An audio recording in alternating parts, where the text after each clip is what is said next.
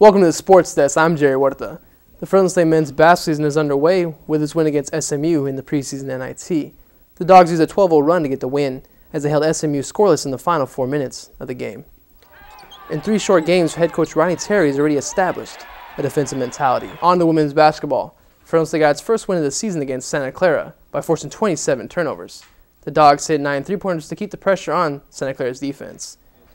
Fresno State will now travel down south to face Pepperdine on Friday. Now on to football. Fresno State is coming off another loss against a WAC opponent and will look to right the ship against Hawaii. The trip to the island is always tough, but it could be even tougher with a new defensive coordinator. I have no doubt that this guy is going to be a very good defensive coordinator. And I wouldn't call it an audition. I just want to see how he handles it. Linebackers coach Tim Skipper will step into Randy Stewart's position and will try to stop one of the top passing teams in the WAC. All I know is I'm getting ready for Hawaii. The future is whatever it is. I know Hawaii is going to be there Saturday. Finally, my football prediction. Hawaii 35, Fresno State 21. Jerry Huerta, The Collegian Online.